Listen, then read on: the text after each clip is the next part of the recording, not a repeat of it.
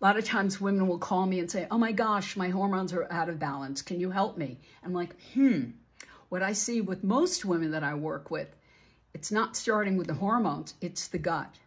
If your gut is out of whack, your hormones are going to be acting wonky. The foundation for your hormones, the epicenter of your hormones, is your gut and your microbiome. So if you're not digesting your food properly, if you're having constipation issues, if your microbiome, if you're not having a good balance of good and bad bacteria, you could have really awful PMS. You could be going through the worst menopause. You could be feeling depressed at the second half of your cycle. You could be having anemia because you have low stomach acid.